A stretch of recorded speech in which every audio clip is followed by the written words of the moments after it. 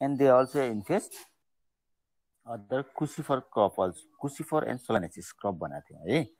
त्यसपछि अर्को हामीले कुन पढिसकेका थियौँ भने स्पटेड बलवर्म इराइस भाइटेला भनेर हामीले केमा पढाएको थियौँ, ओक्राको फ्रुट एन्ड सुट बोलर भनेर पढेका थियौँ।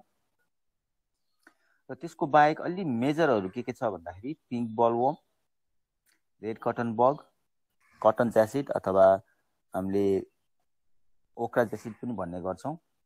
त्यसपछि व्हाइट फ्लाई छ अर्को, यहाँनिर व्हाइट फ्लाई माइनरमा राखेछ। अनि कटन सेमिलुपर र कटन लिफ रोलर छ। अब सेमिलुपर र रोलरको बारेमा हामीले पहिल्यै पढिसकेको हुनाले हामी त्यसमा त्यति जाँदैनौँ। हामी आज अलि पढ्ने भनेको pink बलवर्म, red cotton bug, cotton ज्यासिड र के पढ्छौँ त हामीले व्हाइट फ्लाई। व्हाइट फ्लाई भने सबैमा आउने भएको हुनाले हो। र सुरुमा जाउँ पिङ्क बलवर्म, पेक्टिनोफोरा गोसिपिएला भन्छौँ हामीले। प्लाटियाइडेरा गोसिपिएला पनि भन्ने गरिन्छ। जेलिचेडी फ्यामिलीको किरा हो, लेपिडोप्टेराहरूको। जेलिचेडी फ्यामिली भन्ने बित्तिकै हामीले एउटा क्यारेक्टर के सम्झिनुपर्छ भने they have dirty colour four wing, र हाइन्ड विङमा चाहिँ के हुन्छ त भन्दाखेरि फ्रिन्जेस हुन्छ। जस्तो हामीले पहिला जेलिचेडी भनेपछि टोमेटोको लिफ माइनर होइन, टुटाको कुरा भयो। त्यसपछि गएर अर्को भनेको पोटाटो ट्युबर मथ थियो। तिनीहरूको क्यारेक्टर गर्दाखेरि डर्टी व्हाइट, एउटामा बढी डार्कर हुन्छ, एउटामा कम डार्कर हुन्छ, फोर विङ्स भनेको थियो भने। अब पिङ्क बलवर्मको कुरा गर्दाखेरि डर्टी ब्राउन हुन्छ फोर विङ चाहिँ, विथ ब्ल्याक स्पट्स, ब्ल्याक स्पट्सहरू हुन्छ यसकोमा। र हाइन्ड विङ भनेको चाहिँ फ्रिन्जेस हुन्छ, तर उनीहरूको चाहिँ एपिकल मार्जिनमा फ्रिन्जेस थियो, सर्ट स्यालो फ्रिन्जेस थियो भने पिङ्क बलवर्ममा चाहिँ अलिक डिपरहरू हुन्छ, फ्रिन्जेसहरू देखिने गर्छ है। यो चाहिँ मेजर छ। अब यसलाई पिङ्क बलवर्म किन भनियो भन्दाखेरि यसको लार्भा चाहिँ पिङ्क कलरको हुने गर्छ। अहिले हामी पछि फिगर पनि हेरौँला। र अरू क्यारेक्टर्समा विङ स्प्यानको कुराहरू छ, which can have up to 12 mm भनेको दे आर स्मल इन्सेक्ट्स भनेर भन्नु पर्यो है। And they are नक्चरनल। अब जेलिचिडी चाहिँ नक्चरनल हो, हामीले अस्ति पनि भनेका थियौँ, दुईटामा पिएम र याले आउँदाखेरि। अब यिनीहरूको अलि they are पोलिफेगस paste which they attack not only the cotton भनेको माल्भेसियस क्रपहरू र इभन सोलेनासिस क्रपहरू पनि यसले एट्याक गर्ने गर्छ। र has been reported to cause 100% crop destruction when it infests in the early stage of growing seasons। अब हामीले कटनमा हेर्ने हो भने कटनमा जुन बल फर्मेसन हुन्छ अथवा स्क्वायर फर्मेसन भन्छ, स्क्वायर फर्मेसन हुँदाखेरि यसले एट्याक गर्यो भने हाम्रो बल फर्मेसन हुँदैन, जसले गर्दाखेरि कटनमा हामीले फाइबर पाउँदैन होइन।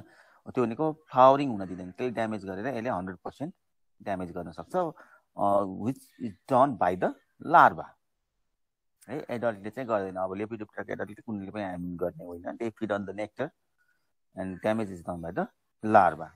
अब यहाँ हेर्न सक्छौँ किरामा, अब लार्भालाई कसरी गर्ने, how can you identify larva भन्दाखेरि the larva are about 8 to 12 mm long, 8 देखि 12 mm लङ हुन्छ जम्मा, with pink creamy white colour and red to pink color of the dorsal side and having brown to red color head हैन। अब brown to red color head हुन्छ। अब यिनीहरू over विन्टरिङ गर्ने भनेको डेब्रिसहरू हुन्छ, त्यहाँनिर अब कटन स्क्वायरहरू, कटन बल्सहरूको डेब्रिसहरू हुन्छ फिल्डमा झरेको, त्यसमा ओभर विन्टरिङ गर्ने। अब बायोलोजीको कुरा गर्दा द फिमेल क्यान ले up to 200 eggs singly or in cluster, mostly क्लस्टरमा गर्छ, कुनै कुनैमा सिङ्गली पनि पाउने गर्छ है। कहाँ गर्छ त भन्दाखेरि near the balls or in between the ब्र्याक्स or ball फ्रुटको flowers र फ्रुटको बर्ड्सहरूमा चाहिँ एग ले गर्ने। कतिमा क्लस्टर गर्छ 2 देखि 10 eggs हुन्छ नर्मली। अब थोरै गर्ने भने हामीले सिङ्गली पनि भन्ने गर्छौँ, with egg incubation period of 4 to 25 days। यो इयर राउन्ड देखिन्छ।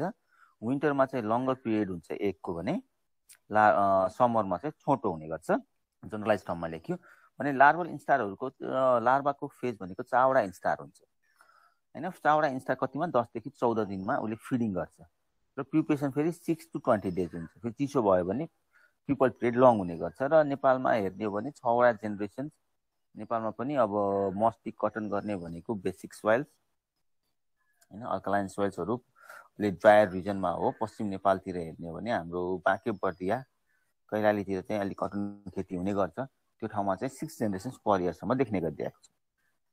अब म्यानेजमेन्ट भनेको के हो, अब लाइफ साइकल पनि भयो। नेचर अफ ड्यामेज भनेको बलमा एट्याक गर्छ, लार्भाले भइहाल्यो। डिफोलेसन भन्दा पनि हाम्रो स्क्वायर्सहरू बल्सहरूले चाहिँ ड्यामेज गर्ने हो। म्यानेजमेन्टमा के भनेको छ भने hot hit treatment of the seeds. हामीले डाइरेक्ट हिट चाहिँ युज गर्नु हुँदैन, इन्डाइरेक्ट हिट भन्छौँ है। इन्डाइरेक्ट हिट हुँदाखेरि त्यो सिड्सहरूमा पनि म्याच्योर भए पनि the eggs can remain over the air हैन, त्यही भएर हामीले सिड ट्रिटमेन्ट गर्ने भन्छौँ, एग्सहरू भएको हुनसक्छ भनेर। अब त्यहाँनिर हिसाब गर्दाखेरि हामीले नर्मली हट वाटर ट्रिटमेन्ट गर्छौँ 45 to 50 डिग्री सेन्टिग्रेड टेम्परेचर भएको र अबाउट 2 to 3 आवर्स भन्छौँ, धेरै पनि भन्दैनौँ। अथवा हामीले त्यो वाटरमा ट्रिट गर्दैनौँ भने सन ड्राइङ गर्न सक्छौँ। ब्राइट सनमा हामीले ड्राइङ गऱ्यो भने 4 to 5 आवर्स चाहिँ सन ड्राइङ गऱ्यो भने पनि त्यहाँनिर भएका इनएक्टिभ स्टेजहरू डोर्मेन्ट स्टेजहरूलाई चाहिँ मार्ने काम गर्छ है। अर्को भन्यो डेब्रिसमा उनीहरू ओभर विन्टरिङ गर्छ भने त्यही भएर क्लिन कल्टिभेसन गर्नु पर्यो हैन। अब इन्फेस्टेड पार्टहरू फाल्नु पर्यो, सेनिटेसनको कुराहरू आयो हैन। फेरोमोन ट्र्याप छ। अब पेक्टिनियल ल्युर भनेको 15 to 20 ट्र्याप्स per hectare is general recommended for control हैन, अथवा म्यानेजमेन्टको लागि 15 देखि 20वटा ट्र्याप गर्न सकिन्छ। र त्यस्तै अब लार्भल एक प्यारासिटोइड भनेको ट्राइकोग्रामा काइलोनिस छ हैन। त्यसपछि लार्भल प्यारासिटोइड भनेको ब्ल्याकहेडेड वास्प अथवा ब्ल्याकहेडेड प्यारासिटोइड भन्छौँ। माइक्रोचेलोनस ब्ल्याकबर्नी भन्ने युज हुन्छ, त्यो पनि नेपालमा आइडेन्टिफाई पनि भएको छ। र इनिसियल फर्स्ट र सेकेन्ड इन्स्टार लार्भाहरू जुन कटन बलभित्र छिरेर नखाइसकेको पेनिट्रेट नगरिसकेकाहरूलाई बाहिरपट्टि बसेर फिडिङ गर्ने बेलामा चाहिँ हामीले के युज गर्न सक्छौँ त क्राइसोपर्ला अथवा कार्निका लेसविङहरूलाई चाहिँ युज गर्न सक्छौँ। त्यस्तै गरी अब अर्को भनेको ब्युबेरिया पनि युज भएको पाइएको छ विथ लिमिटेड इफिसियन्सी हैन। त्यसपछि इन्सेक्टिसाइड्सहरूमा चाहिँ हामीले बिटी युज गर्न सक्छौँ। त्यसपछि cow urine, fermented cow urine use गर्न सक्छौँ, डेरिसोम युज गर्न सक्छौँ हैन, बोटानिकल्सहरूमा अथवा बायोलोजिकलमा भने। अब केमिकलको कुरा गर्दाखेरि पहिला चाहिँ हामीले मेटासिस्टक्स युज गरिन्थ्यो भने अहिले चाहिँ हामीले के भन्छौँ त क्लोरोपाइरिफस। अब क्लोरोपाइरिफस कन्टेनिङ भएको पेस्टिसाइड्सहरूलाई चाहिँ रिकमेन्ड गर्ने गरेका छौँ है। अब रेजिस्टेन्ट कल्टिभार्स भनेको चाहिँ अब यो बिटी कटनको कुराहरू हो। अब नेपालमा चाहिँ त्यो बिटी कटन अथवा बिटी जेनेटिकली मोडिफाइड क्रप्सहरूलाई नेपालमा दिइसकेका छैन, त्यही भएर हामीले रेजिस्टेन्ट कल्टिभार्स मात्रै भन्छौँ, बिटी कटनहरूलाई चाहिँ रिकमेन्ड गरेको छैन है नेपालमा। तर बाहिर चाहिँ बिटी कटनहरू युज गर्न सक्छौँ। बिटी कटनले अब यसलाई मात्र नभएर पिङ्क बलवर्मलाई मात्र नभएर बलवर्म हैन, स्पटेड बलवर्म यिनीहरूलाई पनि कन्ट्रोल गर्ने काम गर्छ। त्यसपछि अलि मेजर पेस्ट नेपालमा हेऱ्यो भने अलिकति माल्भेसियस फ्यामिलीहरूमा अथवा तिमीहरू अलिकति पेस्टिसाइड युज नहुने फरेस्ट ल्यान्ड एरियातिर, अब इन द रिभर साइड त्यहाँ स्यान्डी सोइलहरू भएको एरियाहरू, त्यहाँनिर अरू माल्भेसियस क्रपको ठाउँमा र हाम्रो मेजर कटनमा पनि देखिने भनेको रेड कटन बग, डिस्टेर्कस सिङ्गुल्याटस अथवा डिस्टेर्कस कोइनेगी भन्ने गरिन्छ, पाइरोकोरिडी फ्यामिली फ्रम हेमिप्टेरा अर्डर। अब यो किरा भनेको अलिकति हामीलाई के हुन्छ भन्दाखेरि उयो कन्फ्युज केमा छौँ भने the insect looks similar to that of assassin bug. अलिकति जुम गर्छु म, पर्ख जुम गर्न मिलेन। किराको हेऱ्यौ भने यो माउथ पार्ट छ जुन हेडको रिजन छ, यसमा चाहिँ रेड कटन बगको के हुन्छ त नर्मली बगहरूको भनेको के हो त हाम्रो ओपिस्तो सेम हेर्दाखेरि सेम हुने हुनाले तर एसासिन बगकोमा हेऱ्यो भने हेड चाहिँ अलिकति अगाडि प्रोट्रुड भएको हुन्छ, अलि अगाडिपट्टि लाम्चो भएर आएको हुन्छ हेड है। यसमा चाहिँ लाम्चो भएर आएको हुँदैन, प्रोट्रुड भएको हुँदैन, त्यो चाहिँ झुक्किनु हुँदैन। हामीले कतिपय इन्सेक्ट कलेक्सन गर्दाखेरि रेड कटन बगलाई कहिले एसासिन बग लेखिन्छ भने एसासिन बगलाई रेड कटन बग लेख्ने गरिन्छ, त्यो चाहिँ कन्फ्युजन नहोस् है। र अब यसलाई अझै राम्रोसँग चिन्ने भनेको रेड कलर हुन्छ, नामै रेड कटन बग भनिसकेपछि रेड कलरको हुने नै भयो, with black spots on the wings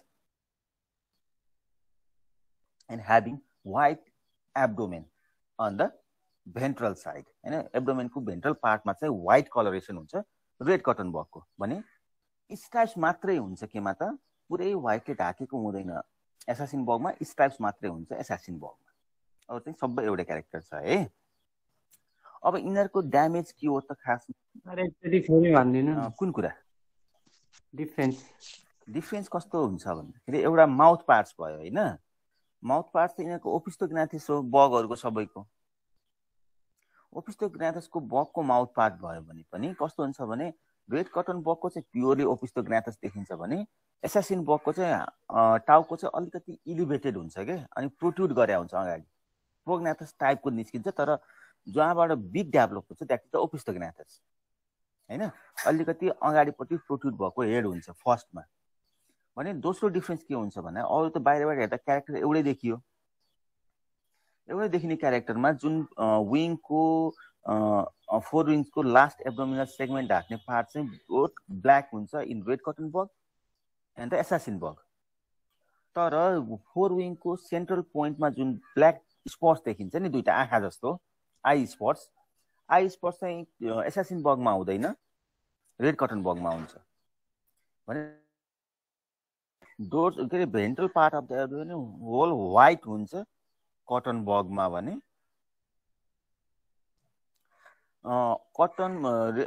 assassin बगमा चाहिँ रेड हुन्छ with stripes of white कलरेसन, stripes मात्रै हुन्छ, फुल्ली व्हाइट हुँदैन। त्यसरी बुझ्नुपर्ने हुन्छ है तिनवटा डिफ्रेन्स। हजुर यो खुट्टामा पनि यो एसासियनको खुट्टा चाहिँ अलिकति रातो र पहेँलो त्यस्तो त्यस्तो मिसेको हुन्छ होइन, हल्का फरक हुन्छ, यस ब्ल्याक कलरको हुँदैन, फुल्ली ब्ल्याक हुँदैन है खुट्टा चाहिँ। हामी चिन्ने एब्डोमेन र स्पट्स र माउथ पार्टको प्रोट्रुसनबाट सजिलोसँग चिन्न सकिन्छ, लेगमा जानु पर्दैन, तर लेगमा पनि जानेपछि झन् राम्रो भयो है। सर एब्डोमेनको एकचोटि भनिदिनु। एब्डोमेन कम्प्लिटली व्हाइट हुन्छ केमा त रेड कटन बगमा होइन भने उसमा चाहिँ के अरे एसासिन बगमा चाहिँ हुँदैन, यसमा चाहिँ कन्फ्युजन नहुनु है। अब नेचर अफ ड्यामेजमा जाउँ। नेचर अफ ड्यामेजको कुरा गर्ने हो भने दे आर स्याप सकर्स। स्याप सक गर्दाखेरि के गर्छ त भन्दाखेरि यिनीहरूले अब लिफमा ड्यामेज गर्दाखेरि अब के अरे न्युट्रिएन्ट ट्रान्सलोकेसन हुन नदिने हो। तर यदि बलमा एट्याक गर्यो भने के गर्छ त भन्नाले बल चाहिँ चाँडै ओपनिङ हुन्छ, जहाँनिर फाइबर्स कटन फाइबर्स चाहिँ राम्रोसँग डेभलप भएको हुँदैन होइन। भने अर्को भनेको जुन कटनको व्हाइट हुनुपर्ने हो, व्हाइटमा चाहिँ ब्राउन टिन्जहरू अथवा के भन्छ त्यसलाई स्टेनिङ हुन्छ के, भनेको दाग लागेको कटनहरू जस्तो देखिने गर्छ। अब त्यो सँगसँगै अब अर्को के हुन्छ त सिडहरू, अब कटनको सिडहरू पनि फिडमा युज गर्ने गर्छ होइन। त्यसमा अब एसेन्सियल ओइल्सहरू जुन फ्याटी एसिड्सहरू चाहिँ युजफुल एसेन्सियल फ्याटी एसिड्सहरू पाउँछ भन्ने अथवा प्रोटिनको मात्रा बढी हुन्छ भन्ने गर्छ। तर त्यसले गर्दाखेरि टिन्ज भएपछि त्यसको क्वालिटी घट्ने गर्छ। त्यो सँगसँगै एउटा staining of the cotton and staining of the लिन भनौँ अथवा सिड भनौँ, त्यसले गर्दाखेरि ड्यामेज गर्ने हो। एन्ड अब यिनीहरूले अर्को भनेको कतै कतै कुनै कुनै किताबमा चाहिँ भाइरल डिजिजहरू पनि ट्रान्सफर गर्छ भन्ने पाइएको छ, तर ठ्याक्कै कुन भाइरल डिजिज गर्छ भनेर चाहिँ छैन है। दे आर अल्सो क्यारी। र ड्यामेज गरेको ठाउँमा चाहिँ अर्को सेकेन्डरी इन्फेक्सन हुन्छ ब्याक्टेरियाले। ब्याक्टेरिया चाहिँ त्यो पालबाट छिटेर भित्र फेरि स्टेनिङ गर्ने गराउँछ, त्यो पनि अर्को सेकेन्डरी ड्यामेज भयो। अब त्यसपछि जाउँ लाइफ साइकलमा। लाइफ साइकलको कुरा गर्ने हो भने कहाँ हुन्छ त लुज सोइल मासमा एग ले गर्छ इन क्लस्टर्स मासमा गर्छ भनेको 70 to 80 एग्सहरू हुन्छ, जहाँ एक हप्तामा अप्टिमम टेम्परेचर एन्ड मोइस्चर भन्नाले हामीले 25 to 30 डिग्री सेन्टिग्रेड भएको टेम्परेचर र मोइस्चरको कुरा गर्ने हो भने 75 to 80% मोइस्चर भएको कन्डिसनमा एक चाहिँ एकबाट लार्भा ह्याच के अरे निम्फ ह्याच हुन्छ, विदिन अ विक, एक हप्तामा चाहिँ ह्याच हुने गर्छ। And they feed भोरासियसली and ग्रेगारियसली on the cotton balls भनेको स्याप सकिङ हो है। फिड भन्नाले यहाँनिर पात चाहिँ खाँदैन, बल्स चपाएर खाँदैन। अनि 5वटा निम्फल इन्स्टार हुन्छ। अब त्यहाँनिर निम्फल इन्स्टार कति, अब निम्फको पिरियड कति हुन्छ भन्ने एउटा कन्फ्युजन आउँछ। त्यहाँ nymph इन्स्टार्स 3 to 4 weeks period, निम्फमा 5वटा instar 3 देखि 4 हप्तामा कम्प्लिट गर्छ। र एडल्ट चाहिँ के हुन्छ त, सर्भाइभ गर्छ 3 महिनासम्म विन्टरमा भने 15 दिनसम्म समरमा चाहिँ सर्भाइभ गर्ने गर्छ। र नर्मल्ली कतिले ब्रिडिङ गर्छ त अगस्त टु नोभेम्बर भनेको अबको सिजनमा चाहिँ ब्रिडिङ सिजन हो, हामीले निम्फहरू चाहिँ मजाले देख्न सक्छौँ। Whereas the winter in adult stage goes to hibernation and lives under crop debris। अब लिफ अथवा क्रप डेब्रिसमा गएर बस्ने गर्छ। फेरि अर्को सिजनमा आउँछ, तर फिडिङ चाहिँ गरिराखेको हुन्छ, हामीले नर्मली देखिराखेका हुन्छौँ फिल्डमा। ट्रपिकल रिजनमा चाहिँ यो एयर राउन्ड देखिन्छ। अब सेनिटेसन, अब म्यानेजमेन्ट भनेको फिल्ड सेनिटेसन हो। अब लेडिज फिङ्गरमा पनि यसले म्यालासियस क्रप एट्याक गर्छ भनिसकेपछि लेडिज फिङ्गरलाई पनि ट्र्याप क्रपको रूपमा लिन सकिन्छ कटन मेजर छ भने। अब रेजिस्टेन्ट भेराइटी यसमा पनि बिटीकै कुरा छ हैन, कल्टिभेसन अफ रेजिस्टेन्ट भेराइटी भन्छौँ, बिटी कटनलाई अहिले प्रायोरिटी दिएको छ। र अर्को भनेको हामीले के गर्न सक्छौँ भने यसको जुन सोइलमा अन्डा पार्या हुन्छ र निम्फहरू निस्किन्छ, त्यतिखेर चाहिँ यिनीहरू कम्युन स्टाइलले बसिराखेका हुन्छ डिस्पर्स हुनभन्दा अगाडि। हो त्यो डिस्पर्स हुनभन्दा अगाडि चाहिँ हामीले के गर्न सक्छौँ त, we can collect them and kill them है, त्यसरी मार्न सक्छौँ। र अर्को भनेको यसलाई चाहिँ अहिले हामीले केमिकलको उसमा गर्दाखेरि कटनमा चाहिँ इमिडा क्लोरोपिड 17.6% एसएललाई चाहिँ रिकमेन्ड गरेको छ। त्यो बाहेक अरू सिस्टमिक पेस्टिसाइड्सहरू पनि छ, त्यो मेजर चाहिँ हामीले इमिडा क्लोरोपिडलाई चाहिँ रिकमेन्ड गर्ने गरेको छ। तर अब नेपालमा चाहिँ अलिक कमै हुन्छ, कटनमा धेरै पेस्टहरू लाग्ने हुनाले पेस्टिसाइड्सको युज पनि हाई छ है। त्यसपछि अलि इम्पोर्टेन्ट भनेको जाउँ व्हाइट फ्लाई। व्हाइट फ्लाई त पोलिफागस पेस्ट हो, बेमेसिया ट्याबाकी, लाइरोडिडे फ्यामिली। अब बेमेसिया ट्याबाकी किन भन्यो भने सुरुमा कटनको व्हाइट फ्लाई पनि टोब्याकोमा देखिएको थियो। यो टोब्याकोको पनि पेस्ट हो, सोलानिसिस र कुकुरबिट्स एन्ड मालवेसिस सबैको पेस्ट हो, पोलिफागस नेचर छ। अब यो किरालाई चिन्ने कसरी, अब हामीले फ्लाई भन्ने बित्तिकै हाउस फ्लाई सम्झिनु भएन, बटरफ्लाई सम्झिनु भएन। दे आर स्याप सकिङ हैन, हेमिप्टेरियन इन्सेक्ट्स हुन्, which are very small 1 mm in length and having 2 pairs of wings, where the wings is covered by white powdery substance भनौँ, अथवा पाउडरी अथवा वक्सी सब्सटान्सले चाहिँ कभर गरे हुन्छ भन्छौँ। र बस्छ कहाँ त, on the lower surface of the leaf, लिफको lower सर्फेसमा बसेर उसले फिडिङ गर्ने हो, स्याप सकिङ गर्ने हो।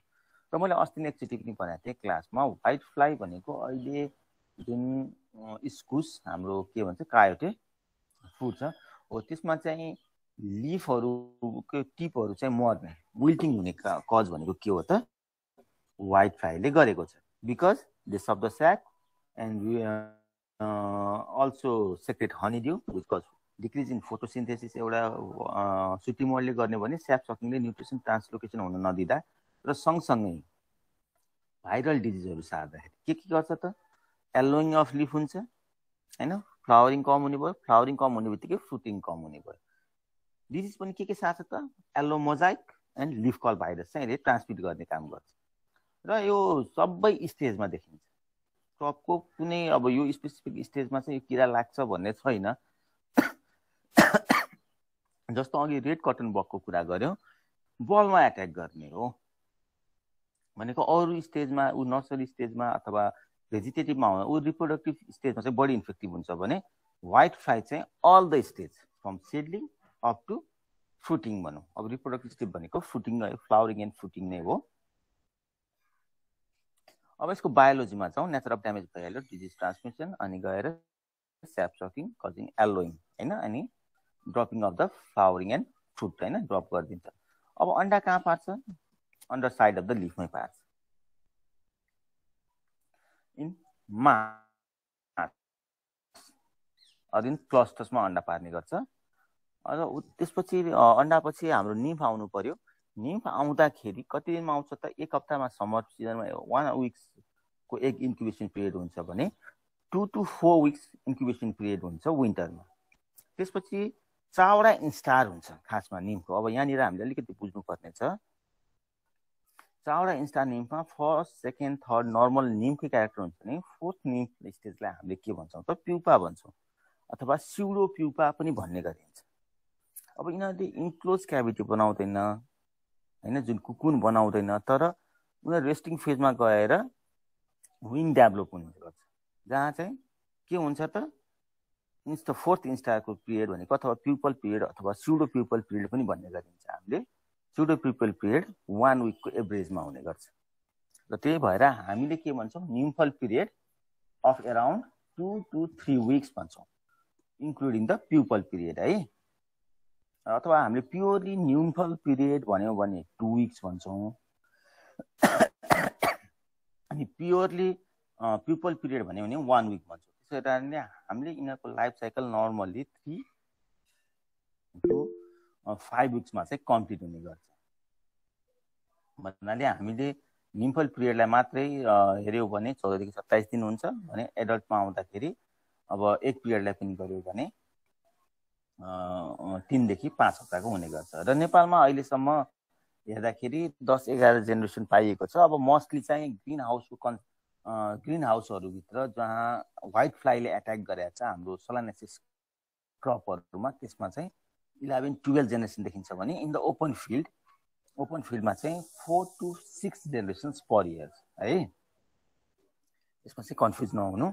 ग्रिन हाउसमा चाहिँ बढी छ, जसले टेम्परेचरले अथवा त्यहाँनिरको ह्युमिडिटीले उनीहरूलाई फेभर गरेको छ भने यतातिर बाहिरतिर हाम्रो ओपन फिल्डमा गर्दाखेरि 5 to 6 जेनेरेसन्स पर इयर छ। अब म्यानेजमेन्ट के हो त? Using white fly feeding. हजुर धेरैजना साथीहरू आक्स टु जोइन भएर बसिरहनु भएको छ अरे, इन गरिदिनु पर्यो अरे, कसले हो? अब हामीले यो किराको म्यानेजमेन्टमा जानुपर्ने होइन। म्यानेजमेन्टमा हेर्दाखेरि अघि मैले मेन ग्रिन हाउसको कुरा गरेँ। हामीले सिडलिङ डेभलपमेन्ट कहाँ गर्छौँ त? ग्रिन हाउसमा गर्छौँ।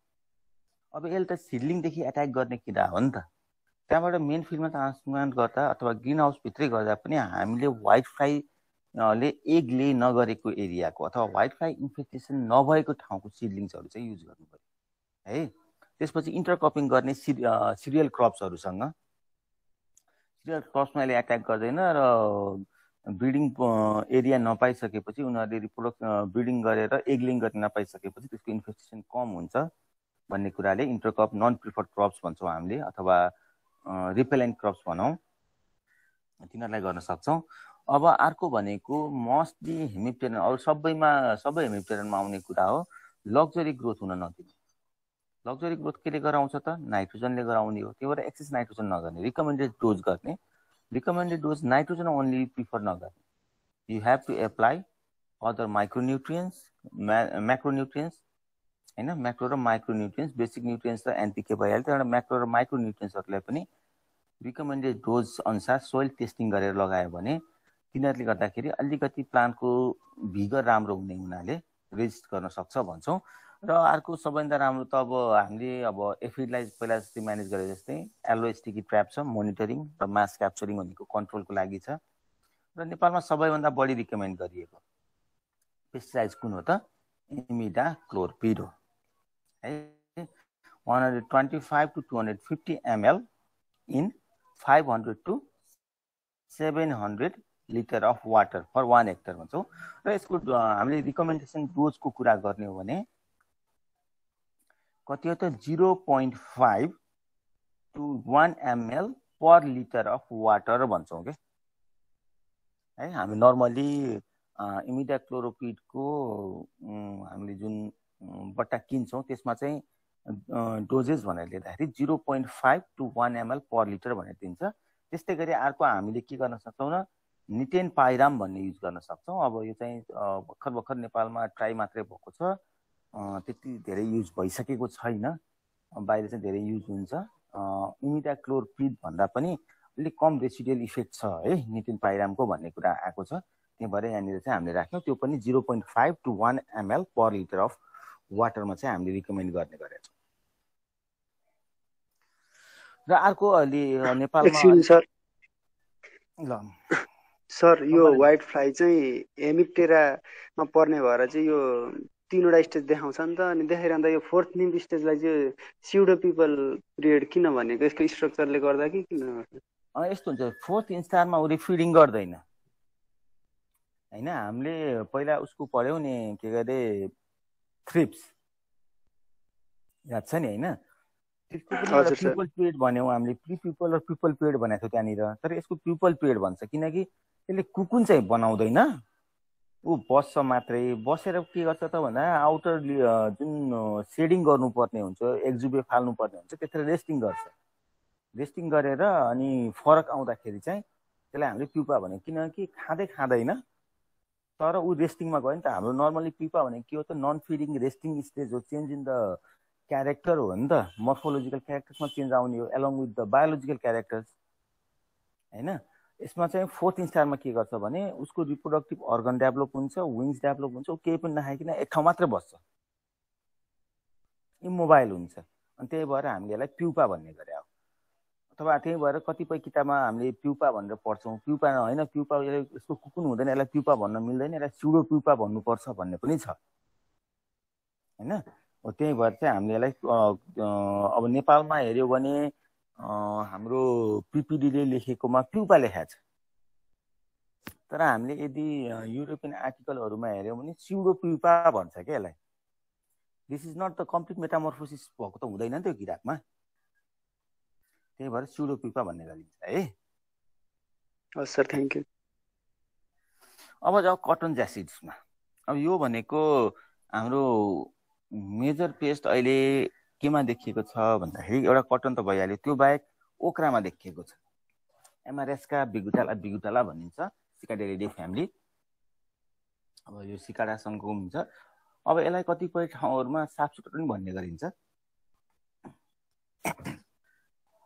अब यो बर्खायाममा धेरै पाउँछ है। The adults are very small है, up to 2 to 3 mm long हुन्छ, अनि ग्रिन कलर हुन्छ धेरै जसो। ग्रिनमा येल्लो कलर मिक्स हुन्छ।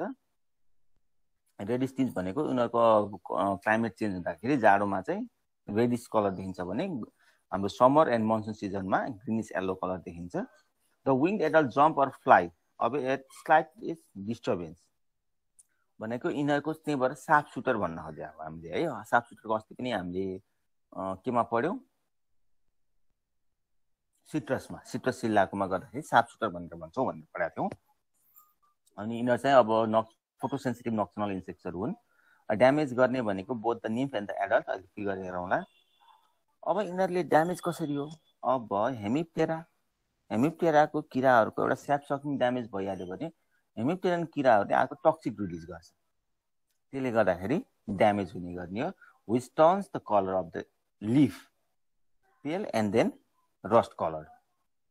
सुरुमा पेल कलर आउँछ, येलोइङ हुन्छ, त्यसपछि रस्टी कलर एपियरेन्स हुन्छ। बडी ड्यामेज भयो भने रस्टी कलर एपियर हुनु भनेपछि के हुन्छ, लिफ ड्राई हुन्छ, खस्छ है। त्यही भएर हामीले यसको इटिएल भनेको 1 to 2 निम्फ पर प्लान्ट। एउटा प्लान्टमा 1 to 2 निम्फ छ भने उनीहरू चाहिँ अब हामीले चाहिँ योभन्दा बढी भयो भने हाम्रो ड्यामेज हुन्छ, हामीले यसमै कन्ट्रोल गर्नुपर्छ भन्छौँ। One of the resistant paste पनि हो। अब यो पेस्ट चाहिँ प्रत्येक इयर द राउन्ड ब्रिडिङ गर्छ प्र्याक्टिकल्ली होइन। अब अलिक कम भनेको विन्टरमा टेम्परेचर कम भएको बेलामा थोरै इन्फेस्टेसन गर्ने, तर समरमा चाहिँ एकदम बढी इन्फेस्टेसन गर्ने गर्छ। र विन्टरमा चाहिँ अल्टरनेट होस्टहरूमा गएर फिडिङ गर्ने गर्छ भने स्प्रिङ सिजन लागेपछि ओक्रा एन्ड कटनमा म आउने गर्छु। अझै मोस्टली हामीले नेपालमा कटनको हिसाबले कुरा गर्छौँ। अब लाइफ साइकलमा जाने हो भने दे ले एग्स होइन, येलोइज colour eggs on the under side of the leaf. कहाँनिर गर्छ त, जहिले पनि हेमिप्टेराको स्याप सकिङ गर्ने भने भेनको नजिक अथवा भेनसँग एट्याच भएको ठाउँमा चाहिँ उसले एग ले गर्ने सबैको है। अनि एग ह्याच हुन्छ in the period of 4 to 11 days which are wedge shaped and are very active। त्यहाँबाट मुभ गर्न थाल्छ लिफमा बसेर खानको लागि हैन। लिफ निम्फले के गर्छ अन्डर साइड अफ द लिफमा बस्छ र फिडिङ गर्छ, स्यापसक गर्छ। त्यस्तै गरी एडल्ट पनि under side of the leaf बस्छ, स्यापसक गर्छ हैन। निम्फल पिरियड कति हुन्छ त 7 to 21 days with 6 instar, 6वटा instar हुन्छ। त्यसपछि बल्ल ऊ एडल्ट हुन्छ। एडल्ट चाहिँ कति हो 5 देखि 7 हप्तासम्म बाँच्छ र फिड गर्छ केमा त सबै लिफमा गर्छ, स्याप सकिङ गर्छ। र हामीले उड्न सक्ने चाहिँ एडल्ट हो, त्यही भएर हामीले यसको फ्लाइट मेकानिजम हेऱ्यो भने स्पाइरल मेकानिजम हुन्छ। त्यही भएर हामीले यो किरा कहाँनिर गयो भने थाहा पाउन सक्दैन एकचोटि उडेर गएपछि।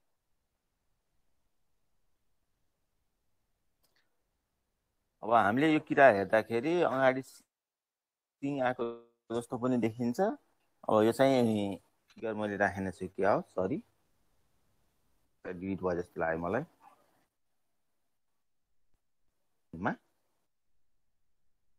आउँछ विन्टरमा त हाम्रो क्रप हुँदैन मेजर क्रप हो, त्यतिखेर चाहिँ अल्टरनेट होस्टहरूलाई चाहिँ अथवा सोयानिसिस क्रपहरू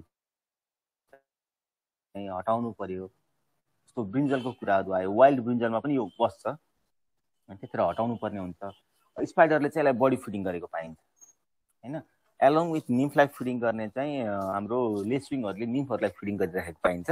बायोलोजिकल कन्ट्रोलमा हेर्ने हो भने डेरिसोम्स डिटरेन्ट भन्छौँ, रिपेलेन्टको काम गर्नेलाई स्प्रे गर्ने गर्छौँ भने, तर डेरिसोमले इफेक्टिभनेस एकदम कम छ। नेचुरल इमेजलाई प्रोटेक्ट हुने हिसाबले हो भने। अब हामीले अरू भने के हो त you have to apply chemical insecticide, जहाँ इमिडाक्लोरोपिड अथवा एसिटामिप्रिड युज गर्न सक्छौँ। जस्तो इमिडाक्लोरोपिडको नर्मल्ली हामीले रिकमेन्डेड डोज भनेको कति हो त 0.5 to 1 ml per litre of water हो भने एसिटामिप्रिडको चाहिँ कति हुन्छ त 0.4 to 0.6 ग्राम। यानी 1 ग्राम पर 2 litre of water, 0.5 gram per litre of water चाहिँ एसिटामिप्रिड युज गर्छौँ। त्यसपछि अर्को नेट्रिन पाइराम भइहाल्यो, त्यो भनेको 0.5 to 1 ml per litre of वाटरमा use गर्छौँ, रिकमेन्ड गर्ने गरेका छौँ। यति भएपछि कटनको सकिन्छ। के कन्फ्युजन छ कटनकोमा? सर त्यो स्पाइरल मेकानिजम भन्दै हुनुहुन्थ्यो नि के भनेको कस्तो उडेर जाँदाखेरि अरूहरू चाहिँ हामीले उडेर गएको देखिन्छ नि, एउटा लाइनमा उड्छ, प्याटर्न हुन्छ। तर यो चाहिँ स्पाइरल प्याटर्नमा उडेर अर्को ठाउँमा जान्छ, त्यसले गर्दाखेरि हामीले डिटेक्ट गर्न सक्दैनौँ के। उड्छ नि घुमाउरो पारामा उड्छ भन्दाखेरि त्यसलाई गर्न हामीले सक्दैनौँ, अनि एकदम फास्ट उड्छ। त्यसले हामीले फलो गर्न नसकेको हुनाले हामीले साफ सुटर भन्ने गर्छौँ कि।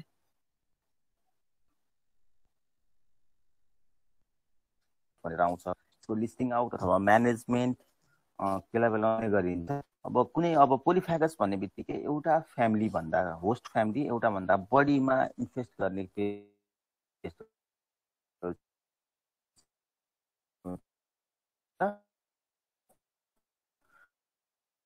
पोलिफेगस लेग हुन सक्यो, एडल्ट हुन सक्यो, अब एक लार्भा प्युपा एडल्ट कुनै पनि स्टेज सोइलमा गएर फ्लोरिस हुन्छ भने तिनीहरूलाई चाहिँ हामीले के भन्छौँ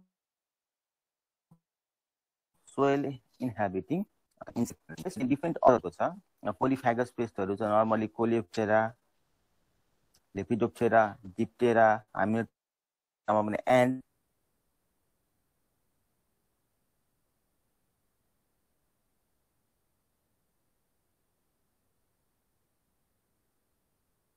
जुन रेड एन्ड पोलिफेगस भयो, रेड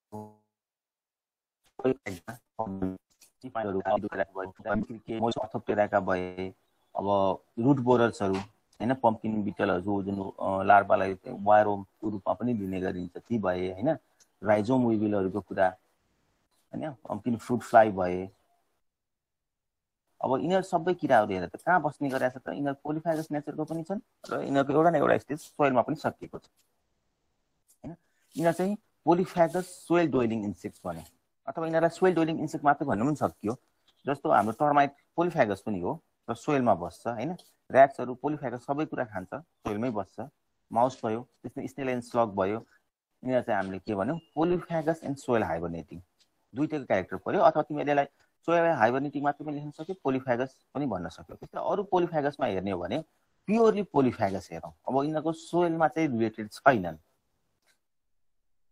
अब सोइलमा हुन पनि सक्छ एउटा स्टेजहरु हाइबरनेसन गर्ने स्टेजहरु हुन सक्छ तर मोस्टली दे आर फिडिङ जस्तो कटन ज्यासिडहरु सोइलमा हुँदैन प्योरली पोलिफागस हो हैन व्हाइट फ्लाई रेड कटन बलवर्म हैन अब कुनै कुनै स्टेजमा मात्रै हामी कटन बलवर्मको कुरा गर्दाखेरि सोइलमा जान्छ नर्मली त लिफ प्यासेजहरु नै लिएर बोटमै जान्छ प्रिपेसन भन्ने गरेका छौ नि त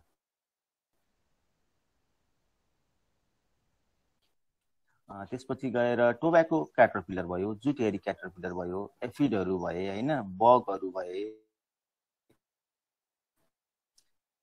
सिट्रस फ्रुट फ्लाई अब यसको तर चाइनिज फ्लाई मोस्ट पोलिफागस हो सम्झिनु पर्ने हुन्छ चाइनिज सिट्रस फ्लाई वायरवमहरु ग्रबहरु भए हैन ग्रासहोपर पोलिफागस हो यो पनि अब ग्रासहोपरलाई हामीले सोइल इनहाबिट पनि भन्ने गर्छौं त्यसपछि गएर पोलिफागस र अथवा सोइल इनहाबिटिङमा निमाटोड्सहरु पर्छ जस्तो नुट नट निमाटोड हैन अब गोल्डन निमाटोड अब पोटेटो त नेपालमा छैन तर रुट नट निमाटोड मजाले पाउँछ राइसको रुट निमाटोड पनि पाउँछ राइसको स्टिम निमाटोड पनि पाउँछ यिनीहरु चाहिँ पोलिफागसहरु भयो अब अरु स्पेसिसहरु पोलिफागसमा हेर्ने नि क्र्याब्सहरु छ जुन सोइलमा पनि हुन्छ हैन स्नेल स्लग्स भए मंकी अब सोइलमा बस्दैन पोलिफागस हो ज्याकल हो पर्कुम्पाइन हो हैन हेयरहरु भए अब यिनीहरुको म्यानेजमेन्ट गर्ने के त एउटा स्यानिटेसन मेन भयो हेरे पोलिफागस एन्ड सोइल इनहाबिटिङ इन्सेक्टको म्यानेजमेन्ट गर्ने कसरी त स्यानिटेसन गर्ने हेल्दी सिडलिङ्सहरु हेल्दी प्लान्ट्स मेटेरियल्सहरु युज गर्ने अब सोइलमा छ भने सोइल ट्रिटमेन्ट गर्ने हैन इन्टरक्रपिङ गर्ने अब पोलिफागस नेचरको छ भने अथवा ट्र्याप क्रपिङहरुको गर्ने हैन स्ट्राइप फार्मिङ भन्छ अर्को एउटा स्ट्राइप एउटा क्रप लगाउने अनि अर्को फ्यामिलीको क्रप चाहिँ फेरि अर्को स्ट्राइप लगाउँदा अर्को फ्यामिली गराउँदै गर्दाखेरि तीन चारवटा फ्यामिली डिफ्रेन्ट क्रप्सहरु सँगै लगाउन मिल्नेहरुलाई चाहिँ इन्कर्पोरेट गर्नलाई स्ट्राइप फार्मिङ भनिन्छ के त्यसपछि अर्को हुन्छ भर्टिकल फार्मिङ भन्छौं पोलिफागस पेस्टहरुको लागि म्यानेजमेन्ट गर्न सक्छ डिफ्रेन्ट फ्यामिलीजका है जस्तो हाम्रो फ्रुट ट्रीजहरु लगाउन सक्छौं अथवा कमर्शियल क्रप्सहरु लगाउन सक्छौं अथवा प्लान्टेसन क्रप्सहरु लगाउन सक्ने ठाउँमा चाहिँ हामीले भर्टिकल फार्मिङमा युज गर्छौं ब्यारियर क्रप्सका कुरा भए सोइलबाट निकाल्न समर प्लोइङको कुरा भयो एफआइएम भनेको हाम्रो ग्रब्सहरुलाई म्यानेजमेन्टको कुरा गर्न पर्यो एफआइएम वेल रटन हुन पर्यो मल्चिङ गर्यो भने मोइस्चर कन्जर्भेसन सँगसँगै हामीले त्यतिखेर के गर्छौं सोइलमा इनहाबिटिङ इन्सेक्टहरुलाई फंगिसाइड्सहरु के